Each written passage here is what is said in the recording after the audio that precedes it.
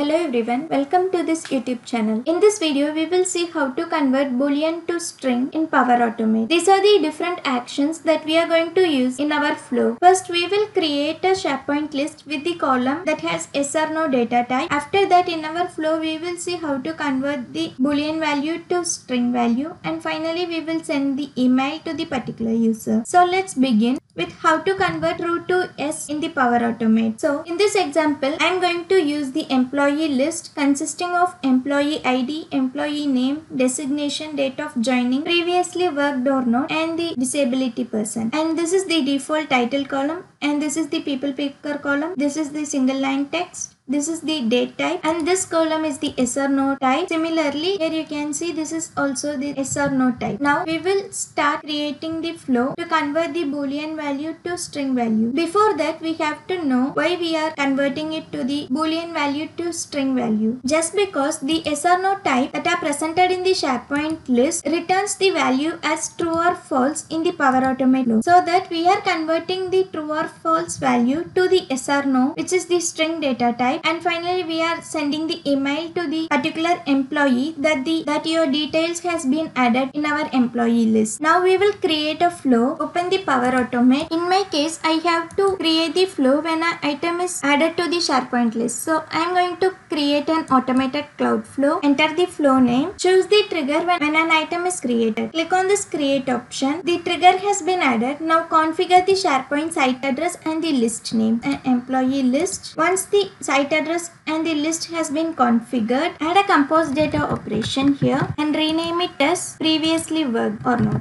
Here pass the input. Under expression, choose if operation. If equals, from the dynamic content, select the particular field internal name which is previously worked, yes or no type. If this value is equals to true, then pass the string as yes. If it is false, then pass the string as no.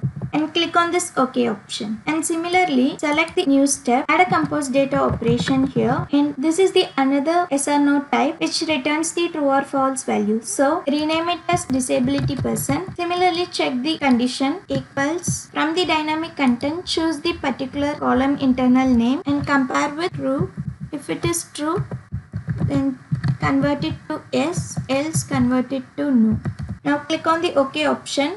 Now we will save and test this flow till this it is working fine or not. So I am going to click on the save option, choose test, choose manually and click test. The flow will trigger only if I add new item in the SharePoint list. So I am going to add new item. Here for testing purpose I am using my account as the employee name. So in the previously work it is a no, and disability person I have selected the yes option, and I am going to click on this save. I have added a new item here and my flow ran successfully. Here you can see it returns the value as no, and for disability person it returns the value as yes. In the output, here you can see the particular column returns the value as Boolean type which is false. Similarly, for the disability person yes or no type, it returns the true value. So after converting, it has returned to this string value. Now we will send an email with the converted value. For that, I am going to click on this edit option. I am going to add one new step and search send an email action.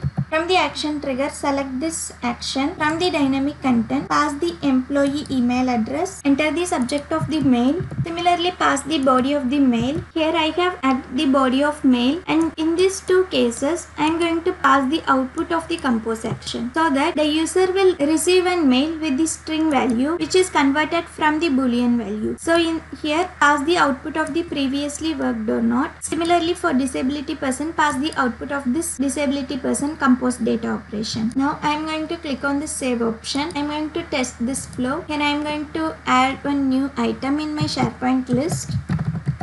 I am going to pass my username.